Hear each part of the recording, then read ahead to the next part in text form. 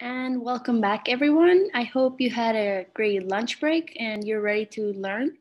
Today, our next presentation is Dr. Rashmi. Our next presenter is Dr. Rashmi Kumar, and she will be discussing the topic Study Strategies to Ace Your STEM classes.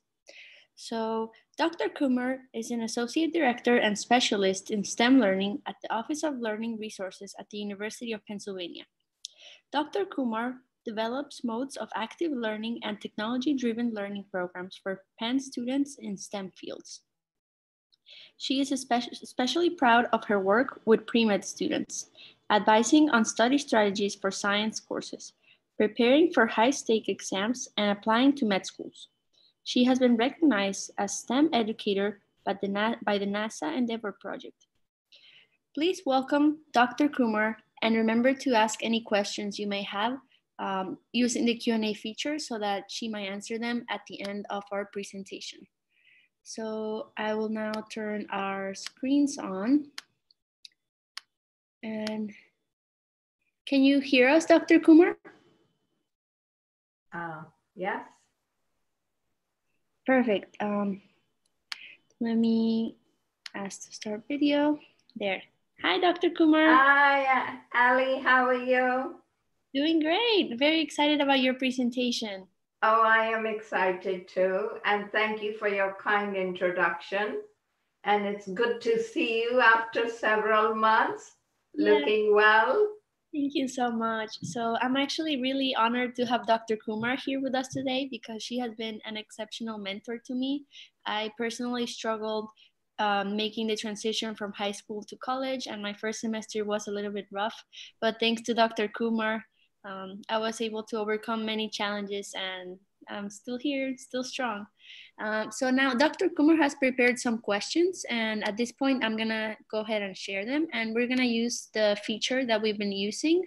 And these are pretty short questions, but it's called Pear Deck. So let me start the lesson. Give me 1 second. So I'm gonna go ahead and start. And after this brief questions, Dr. Kumar will start with her presentation, but we just wanna learn a little bit about you and kind of like your interests and why you're here today with us. So what's gonna happen now is once this loads, you're gonna see the website to go to, and it's right here. So joinpd.com, and you're gonna insert this code so that you're able to answer the questions that we will bring up. So if everyone could do that, that would be great. We have a few students already. I'm gonna wait until it's closer to our number of participants. So I'll give everyone a few seconds. So Ali, is the plan that I will answer and engage with these questions before the presentation or after the presentation? Oh, I was thinking before the presentation, correct? Or did you want to do them afterwards? Let's do them afterwards because many of these questions might also be answered within the presentation. But if you have done it before, I am happy to start before also. So I'll leave it to you. I just wanted you to think about it, and I know it's right here. But if you think many students, looks like 18 students are connected into the platform. So why don't we start it? And that way it will give me a sense of what kind of topics to touch upon. Okay, perfect. So I'm gonna start it, but you are still gonna be able to see the code. So for all of our students who are still joining, the code is gonna be up here on the top right. So just go to the website and you can join there. Okay. So if you want, Dr. Kumar, you can ask the questions and comment on the responses. I'll just control the screen. Okay, good. Excellent.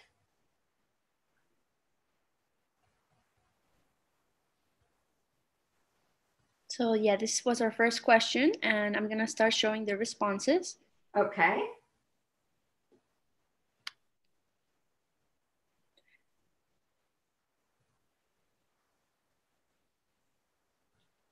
So it has more content. And this question was basically the difference between studying for STEM and for humanity classes. So these are the responses. So STEM is more about memorizing concepts and humanity about writing and analyzing. Okay, good perspectives, all right. Critical thinking, practice problems.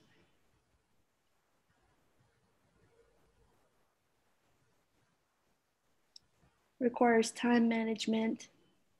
That's important. All right. Would you like to move on to the next question, Dr. Kumar? No, let's engage with this question briefly. I do enjoy the perspectives that students are sharing.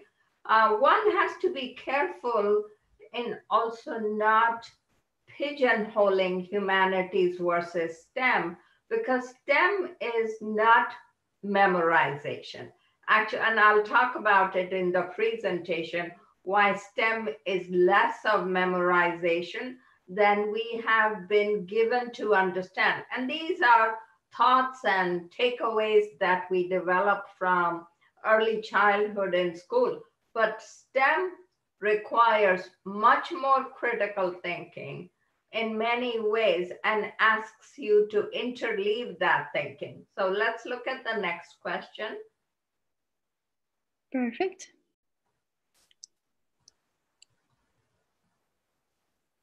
I'm very excited about this one.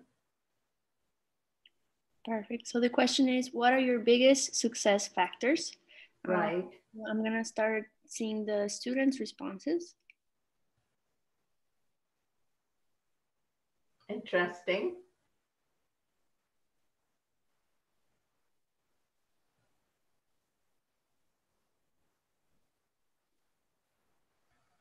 I'm going to give students a few more seconds so that they finish typing their answers. Sure.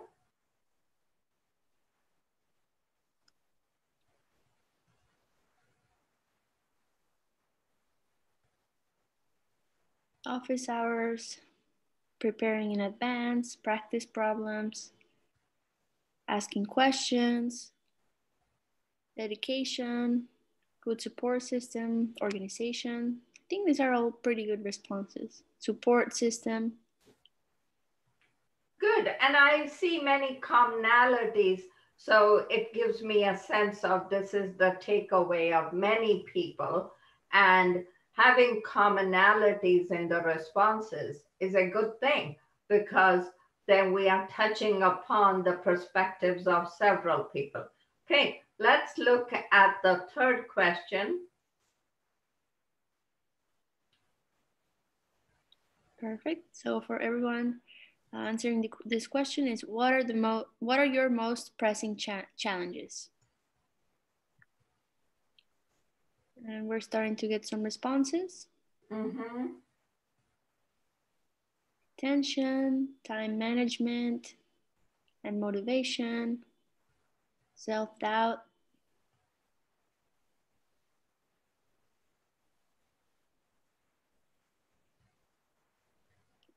Yep, these are all very important concerns that I have had personally.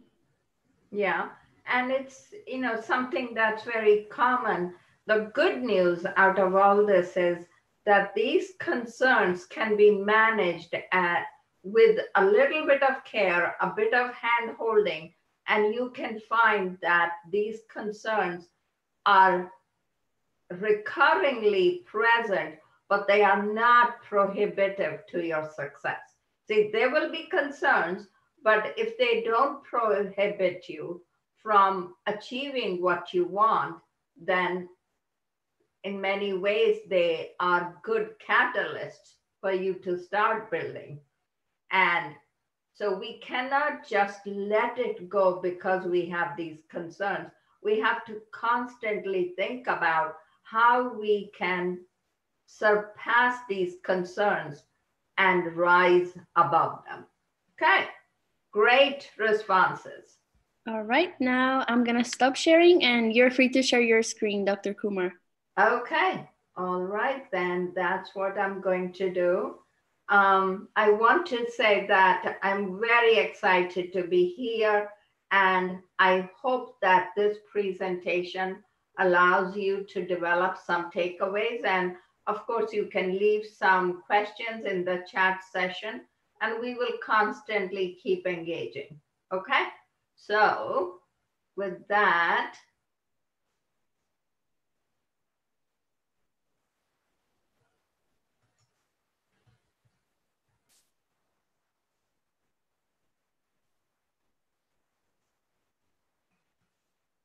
okay, you can see my screen?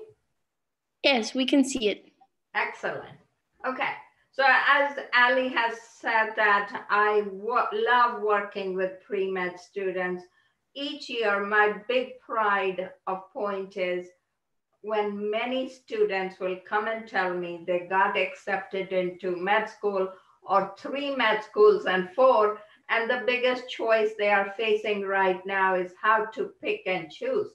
However, one also has to be careful in developing that goal with study strategies.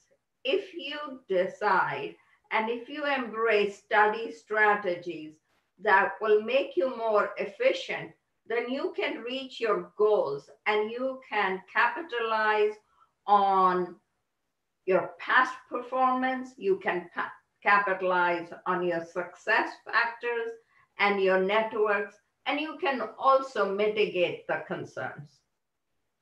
Sorry, Dr. Kumar, we have one question now from the audience. They raised their hand. Would you like to answer now or wait until the end? Let's wait a little bit, if that's okay with you, Ali. Perfect. Okay. These are the 4 kinds of trade-offs that I typically see in STEM subjects. Do I memorize or do I comprehend? How many sources of information should I be looking at? And how many sources of information are asked of you, given to you, that you have to work with? And that's big. That's really an important concept of thinking about, do I use the textbook? Do I use the notes? Do I use my notes, my friend's notes? What do I use? The content moves much faster than you have been accustomed to in high school, which is true. It'll move even faster when you are in med school or dental school or high impact nursing degrees. And then just before the exam, am I just flipping through pages or am I deep diving? So let's break down each of them and think about how we can make use of all these things. The next one is multitasking a real thing? I find, and my experience again and again will show, multitasking is more of a myth. Unless you are boiling potatoes on the side when you're doing some problem sets, you cannot have a streaming video, Netflix or YouTube, or think that you can have 2 files open and that you can pay attention to them. Really, multitasking, think about your brain, how it functions. It can cognitively devote some information to something. However, when you want to understand something or memorize something and look at how the piece of information that's in front of you is connected to the piece of information that was in front of you yesterday and might be in front of you tomorrow. You cannot have 2 digital screens working.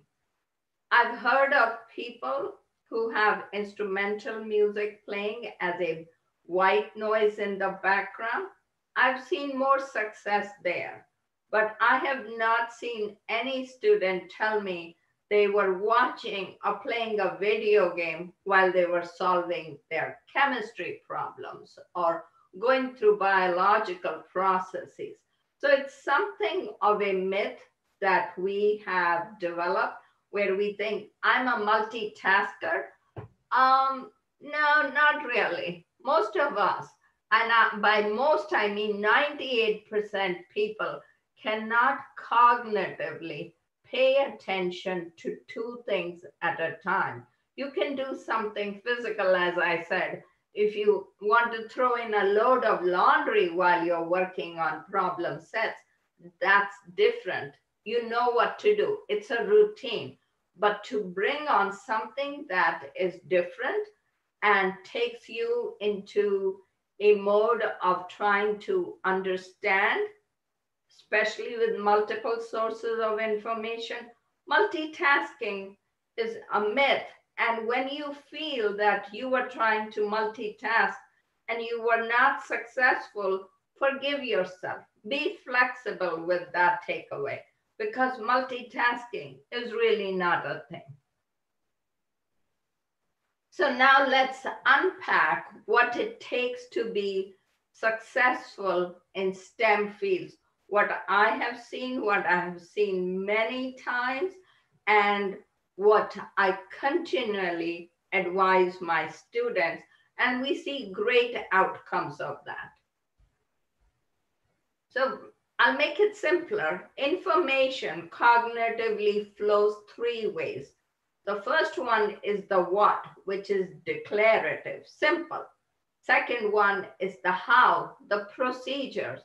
And the third one is why, which is the pivot of all information. The what part is something that you have been accustomed to since you were in first grade. It includes what? Lists, categories, definitions.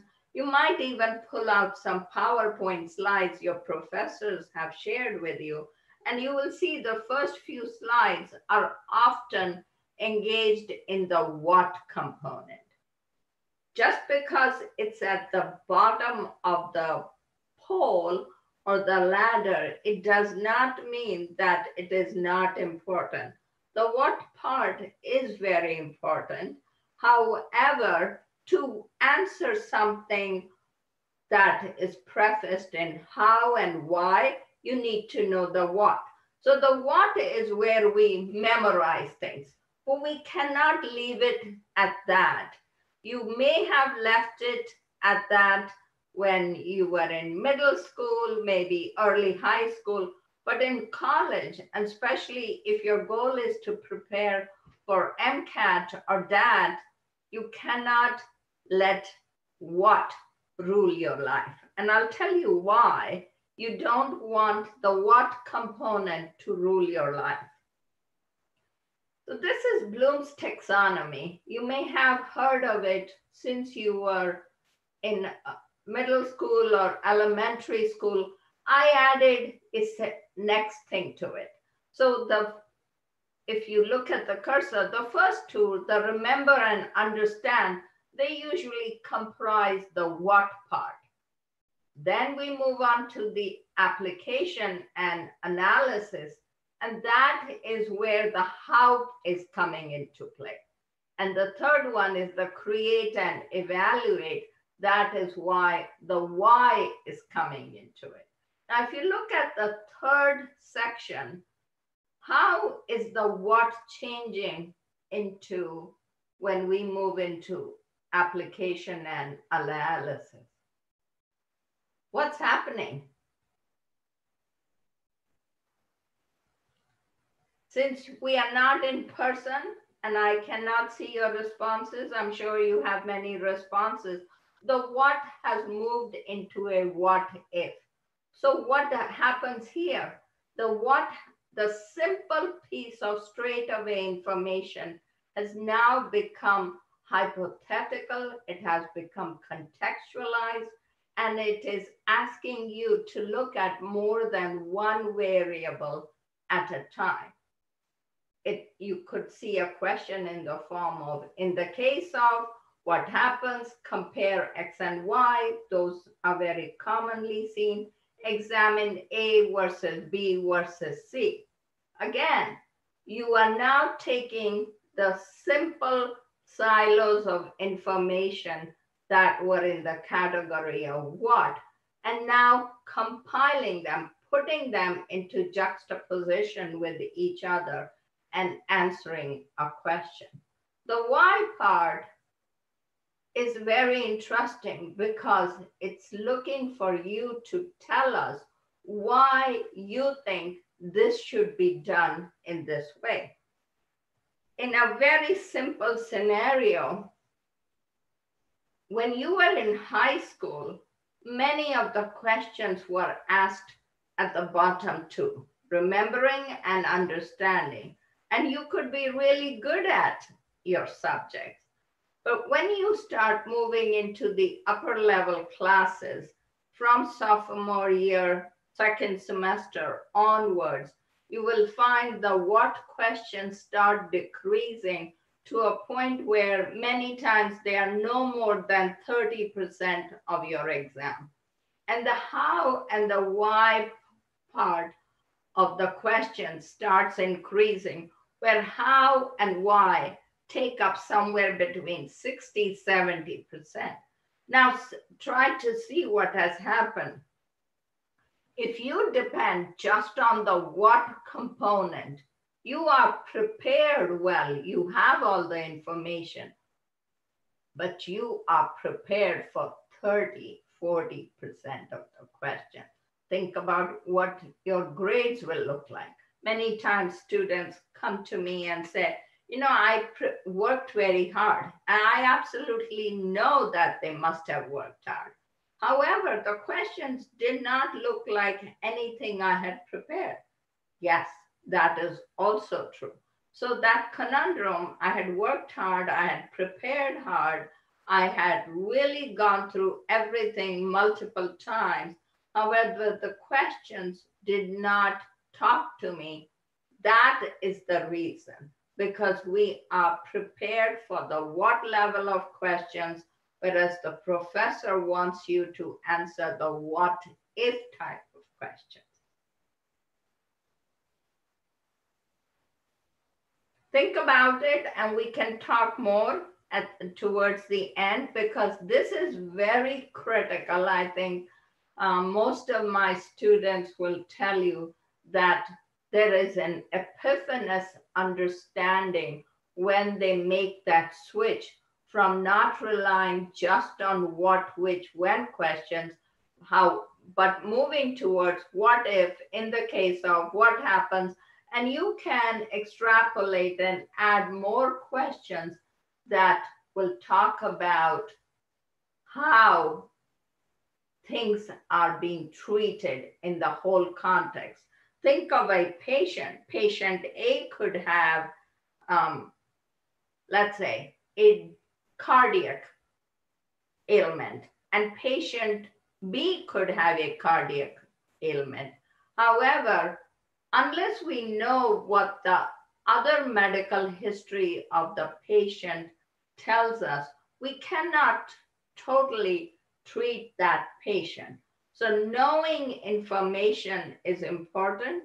Knowing it in the context of the whole picture is important. You might be thinking, how do I study the whole picture?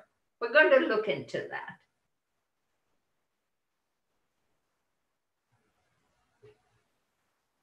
So you will see that I'm going to move my screen so I can look at. This is the big beast. If you want to start acing your STEM classes, you really want to look at the how part and ask yourself to be prepared for the how part. And the more you focus on the how part, the what part is not unnecessary, it is critical. However, if you are preparing for an exam or you are looking to really understand the content in any subject, whether it's biochemistry, chemistry, organic chemistry, physics, math, you really have to pay attention to the middle ground where you're comparing variables. Okay, so There's content distributed across many, many pieces of information. The simplest one is you have text, you have graphics, and you have images. Now what happens is we think we have so much more to study with. And many times you do. You have the recitation lectures, you have the TA's notes, the professor's notes, your own notes, a friend's notes. So things start adding. Now you start looking at other little things that you need to do. Third comes your own deadlines and tasks. Now it looks like a big menagerie. I would say go back to the simplest things, keep it simple, read through the syllabus. You'll be surprised how many students will come to me, and when I ask them, so what does the professor write in the syllabus? And you know it, and I know it, that students look to the syllabus to see when their midterms are and their finals are. Look at the first page of the syllabus to identify what the professor really wants you to know. So Professor A might be teaching cell bio and Professor B might be teaching cell bio, but the takeaways they plan for you to take out of that course are different. So do read the syllabus and then we'll build upon it. Now add more things into it. Mapping information, I'm going to give you some digital tools that are my favorite tools, and I've seen great success with them. So it could be drawing a picture diagram of the entire chapter, entire section. Why would you do that? Because you learn the associative value of one piece of the chapter to another piece of the chapter. The more you learn information, not as siloed pieces of information, but as connected, associated, dependent pieces of information, the better prepared you are to answer the what if questions. Summarize things, not in the professor's words, not in the book's language.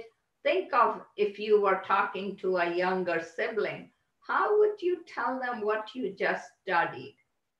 Can you call a parent, tell them what you did? And do analyze definitions, because most definitions have very good clues that tell you how to keep raising your skill. Break down chapters and sections. This is my simplest graph, something I find very helpful, and my students tell me again and again too, that it's very helpful. Look at the chapter. What are the critical ideas of the chapter? What is the key vocabulary that defines that chapter? There, in a whole chapter, there are 6 to 8 pieces of key vocabulary that will define it. Now break it down section by section. What's the critical idea of section 1? What's the key vocabulary? Similarly, do section 2 and section 3. When you have a graph like this, talk to it. Talking to static pieces of information is very helpful. We call it multimodal learning in cognitive sciences. And the reason is that when you talk to something and no one else is hearing you except the paper, the mirror, or your table, your voice reigns supreme in your thinking process. We preempt our own voices, our own enunciation more than anything else. We need to capitalize on our enunciation of talking, information, juxtapositioning information, making information work for us. So spend 5 minutes, put down this kind of a graphic. It would take you about half an hour, and then spend another half an hour talking to it. Then put it away, and for 5 minutes, try to think of What were the key things that you took away? You will know more and you will remember more with greater clarity. Another way of doing it, this is created in OneNote, or maybe it was in Evernote. So you can decide how you want to break down. Some of us like pen and paper, some of us like digital. There is no research that tells us whether writing things in by hand or typing on the computer is faster or more effective. People of my age didn't grow up with computer. So sometimes we latch on to things of the past and say, writing is more helpful. The reason writing can be more helpful, that it takes more time. So you are thinking about that word or line for a few more seconds. But in essence, the takeaway is less divided. There's very little discrepancy in writing something or creating something digital. So let go of what you may have heard that writing is better. You have to look at your own learning styles and think about what appeals to me. So these are the key underpinnings of being successful. The big picture understanding, retention of material, retrieval of the studied material for exams, and self-regulating time and emotions during exams. And we'll talk about that now. The last one is, are you reading the questions purposefully, or are you giving the questions everything you know about the question? If you are just giving the question something that you know about it, you might be right about something, but you're not right about the question that is being asked.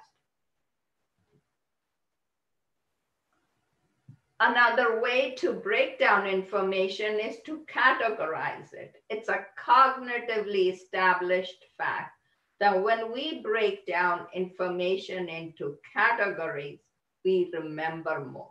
We understand the associative value of things. So you could take the same thing, write down the concept, write down the key terms or the variables, and the relationship. This is more for biological sciences. If it was for physical sciences, you would put in the numeric value of the symbols and the formulae in column 3 and column 4.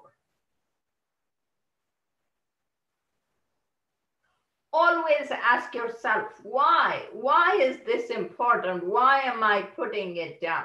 Because when you keep pushing back at the information, don't just take information for granted. Don't believe everything that's in the textbook or in the professor's PowerPoint. Push back at it and ask why. When you ask why, you will know more. Ask why again. You will know even more. So let's take it to a real context.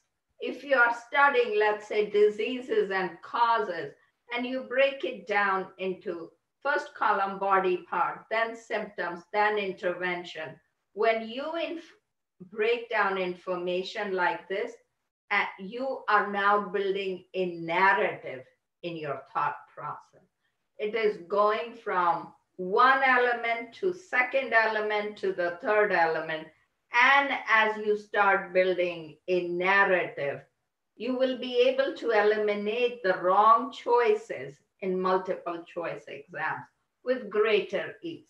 Many of you might recall that when you're looking at a multiple choice exam, you're able to eliminate 3 or 4, you're left with 2. And now you're struggling. Which one of the 2 are you picking? You can't go with rock, paper, scissors shoe, and you can't say, okay, I'll just pick this. That is not a good strategy. You need to know which one to pick. And there's a science of multiple choice exams. And when you know things like a storyline and a narrative, you have greater success in picking the right choice. Don't stop asking the why. Now you want to confirm that you know what you think you know, because many of us think, oh, I spent the whole week preparing for Orgo 2 exam. I should be ready. You probably are. But if you're not, then how do you know that you know what you think you know? Write down questions that you have generated by asking the question why. When you write down question with greater clarity, you will also know what you know and you will know what you don't know. It's equally important. In the context of an exam, it's good to know what you know and you know it correctly. It's very useful to know what you don't know. You want to know what you don't know before the exam rather than during the exam. Won't you agree? So when you are looking at questions, and I have some more information that I can send, that slow down when you're reading questions, you get enough time. And let's pretend you've got 30 multiple choice questions. On an average, you have received 2 minutes for them.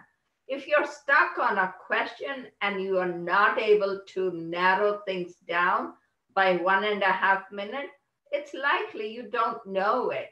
So it's time to not get stuck on one and lose 5 minutes in that process. It's time to cut your damages and move on to the next question. One of the common things that I see is that in multiple choice exams, students, when they're getting erroneous responses, they usually happen in the last 10 minutes of the exam. The reason is that we are trying to finish in the last 10 minutes of the exam what we should have given 20 minutes. So we make negligent mistakes. So keep your exam moving along in a way that you have equal time for all sections. If you're not able to, close your eyes for a minute and think what you remember. 3 things that look familiar in that multiple choice exam, or 3 things that you remember. And the correct one is likely to sit in the bubble that you have created by 3 things that you know. The length and extent of concentration. Just the day before the exam, you can put in 5-6 hours. On a good day and a good week, you want to study things in blocks of 1.5 hours or 2 hours. And that gives you time to look at the content, to categorize it, to map it out, talk it out, draw it, or even practice. You can give each subject about 4 study sessions per week of 1.5 hours.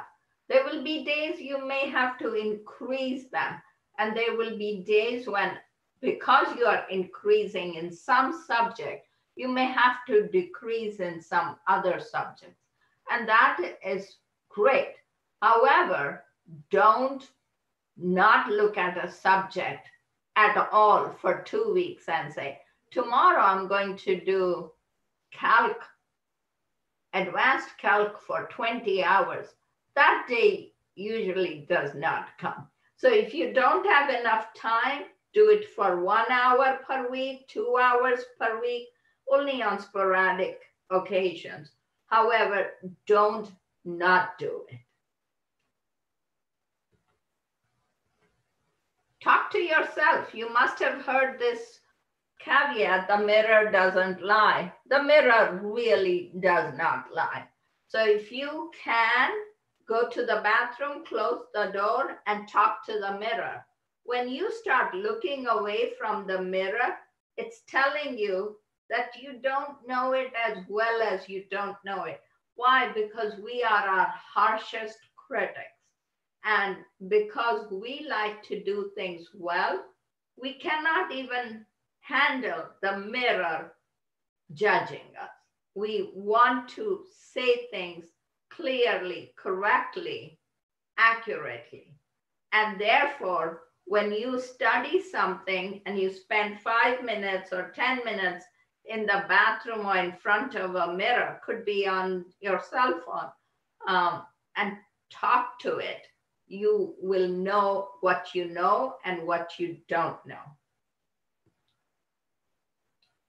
Call someone who cares about you and tell them, hey, can I tell you what I just studied in glycolysis and Krebs cycle? I want to explain the difference to you between oxidation and phosphorylation. Could you listen to me?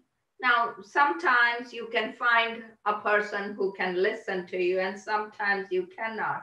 That's okay. Just record yourself saying things.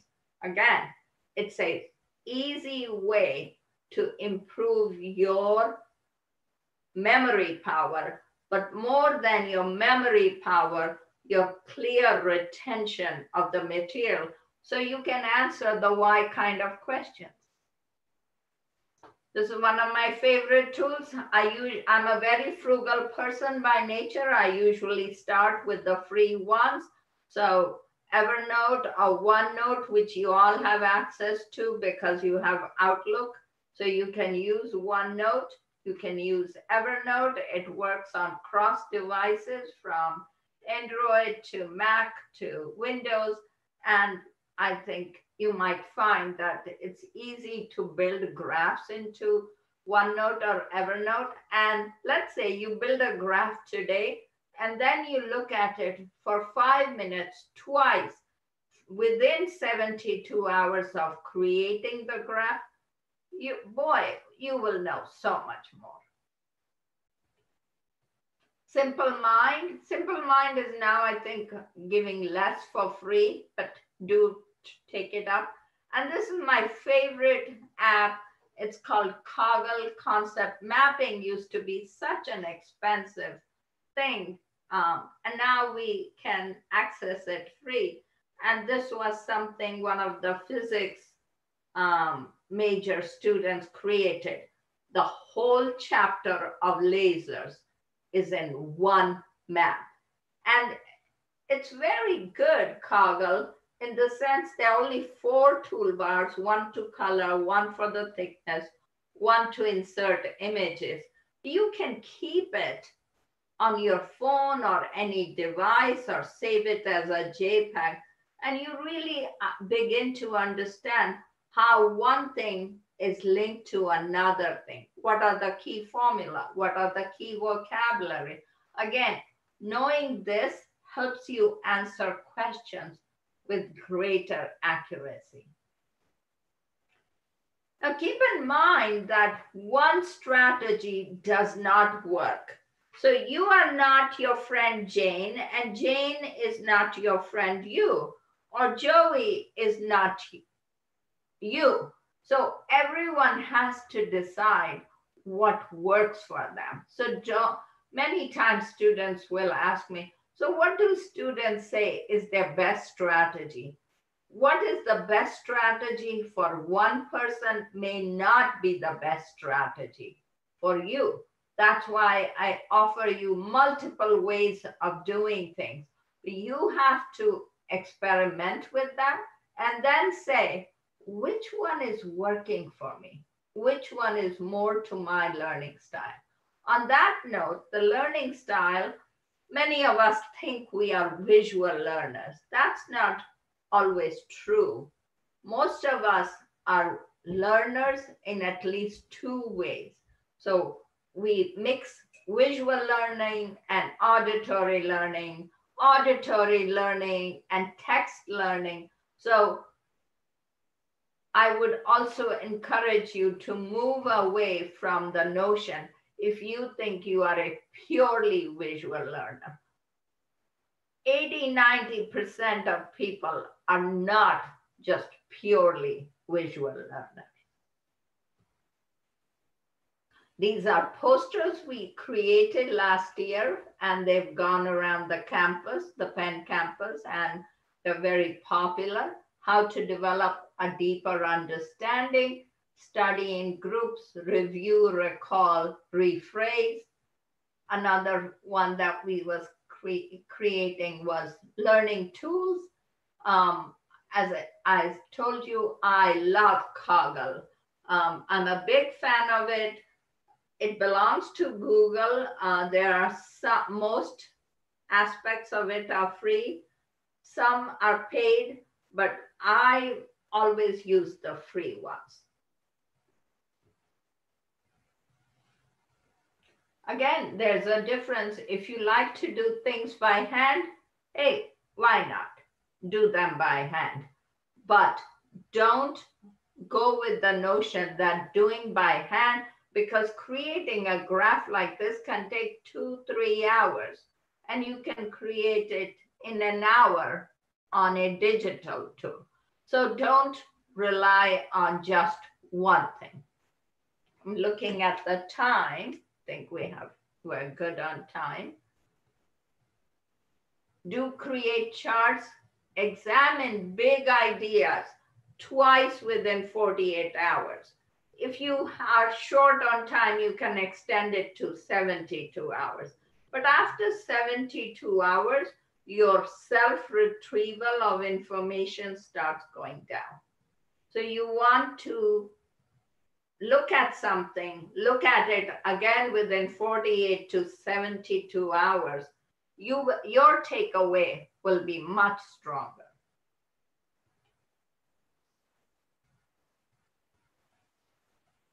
And the night before the exam, sleep, please sleep. Don't pull all-nighters before an exam. That's where we make the errors, where we have multiple choice questions, especially, and we pick the wrong one because we are working on sleep deprivation. So if you have an exam, sleep is your biggest tool. I can take questions now. All right. Thank you so much, Dr. Kumar, for such a wonderful presentation on a topic that is very important for us as pre-meds, because we have to ensure that our STEM classes are going well. Yes. For GPA. And you also have to take the MCAT. Most of you have to take the MCAT or the DAT. Yeah, that's true. So it's good to not only just retain the knowledge for the exam, but for the MCAT and long term. Yeah. Let's start with our first question. Yes. We have a lot actually. So I guess the first one, how do you suggest finding our best learning styles?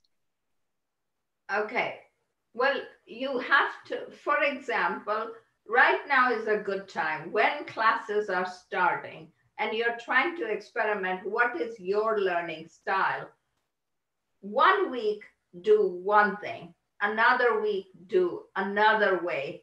And by the 3rd week, you will know what you were more successful with and what you were more comfortable with.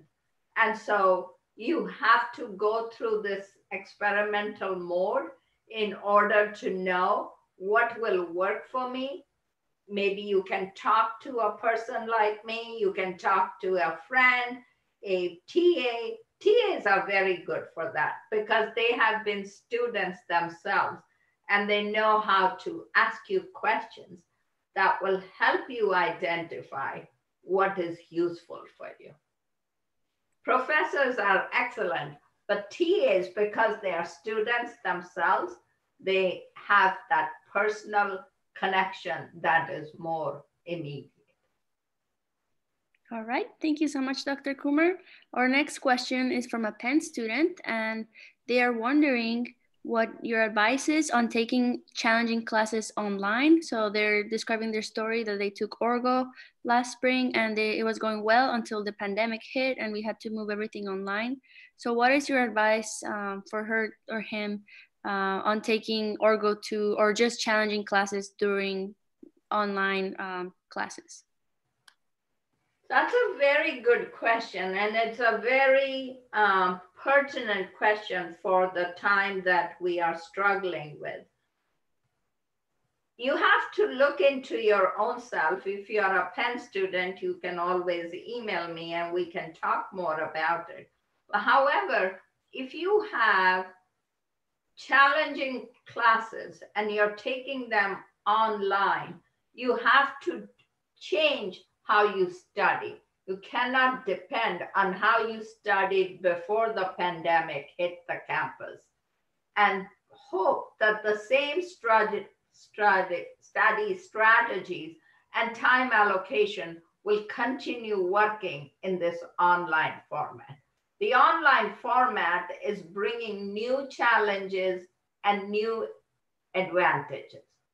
And we have to adapt in order to know, can I take on the electives that I could push to next semester when we might be on the campus?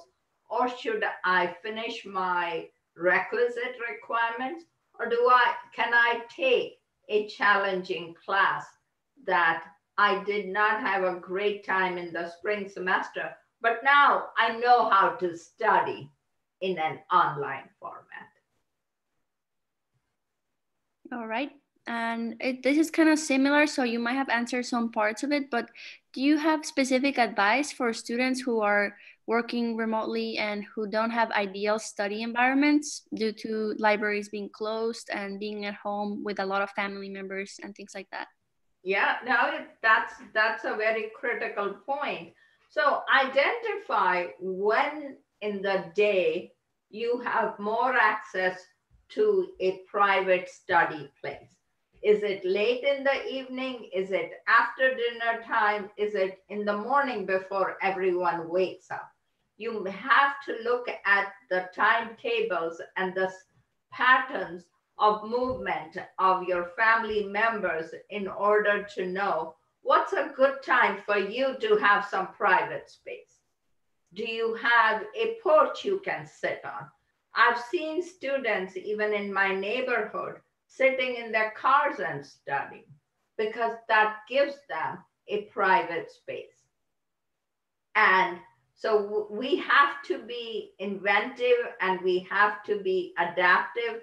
We will come out of these situations that have been, in a way, levied on us. But for the time being, you want to look at what is the time allocation, because you cannot tell people in your homes to not move around, to just give you space. Even though they want to, they cannot. I also know a student who sits in the bathtub on a big blanket and studies there. So I think it's really testing our adaptability. I think find a porch, a car. Can you go to a park and break it down in your day? On Wednesday, I'm going to go to the local park and sit there and study. On Tuesday, I'm going to sit on the porch. Monday, I'm going to ask my family if they will give me some quiet time. So you won't be able to expect everything every day, but you will be able to work on what works today, this week for me in order to stay focused. Great advice, especially right now during the pandemic. I think we might have time for like 2 more questions. Sure. One that's very popular. If we want to do spaced repetition / retrieval practice for each of our classes, how do you suggest we make our schedule and keep track of it? Oh, great question. So if you are taking 4 classes, allocate that you're going to spend at least 5 hours per week for each class. Now break it down. 1 hour of those 5 hours is to look at what you studied the previous 3 days. So all those 5 hours are not for doing practice problems or for doing homework. One is to keep connecting the back information with the front information so that you have a storyline threading your days. Great, thank you so much. And since you had a lot of questions, I'm gonna just pick one last one. Okay. So this one, it's interesting. Do you have any strategies you can recommend for students that want to collaborate with other students remotely? So just like study sessions and things like that with friends? Okay, so I'm advising many students to do that, to actually schedule virtual appointments. So, for example, we could say Ali and Alexia are going to make an appointment to talk about OrgoCam on Wednesday from 2 to 3. It makes things interesting, it livens up your own routines, but it also puts on some accountability because you're going to go and talk to Alexia with some preparation. So there's accountability built into it. There is a shared goal and there is a commitment to succeed in that together. All right, great. I think we're gonna end this session now. Dr. Kumar, thank you so much for being here. It is truly an honor to have you as my mentor and that you were able to participate in this event. So thank you so much. And I think our students really appreciated your techniques and study tips. Wonderful. And I'm always open to questions. So if you do have more questions, you can email them to me, Ali or Alexia, and I can write down the answers. Okay, it was good seeing you both. Thank you. Take care, Dr. Kumar. Take care. Bye-bye. Bye. All right, we are going to transition into our next session. In about 4 minutes, we will start our next session called Medicine, Science, Public Service, and Education, an Ever-Evolving Career with Dr. Compton. So just hold tight for 4 minutes, get up, go get a drink, grab a snack. We'll be back very soon.